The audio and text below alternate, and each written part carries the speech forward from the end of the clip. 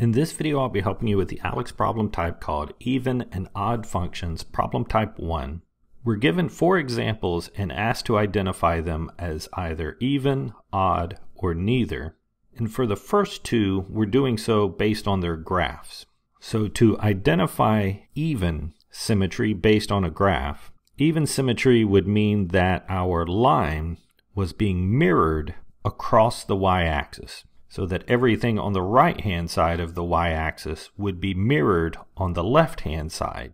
And based on this graph, we can see that it does not have even symmetry. It's not mirrored across the y-axis. And since we're looking at these visually, we can go ahead and look at the second one. This one is also not mirrored across the y-axis, so it also does not have even symmetry. And if we move on to odd symmetry, that would mean that every point on the line is mirrored across the origin. So for example, if there were a point on this line, it would have its mirror across the origin. And we can see that on this left-hand function, we also do not have odd function. So this actually has neither.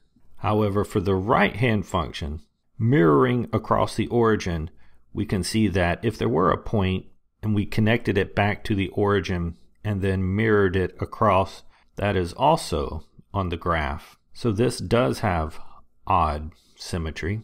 And then for the last 2, we don't have the visual for the graph. We only have the function itself. So here we will use the definitions for even and odd, where an even function says that if you replace x with a negative x, the function actually doesn't change. It's still f of x.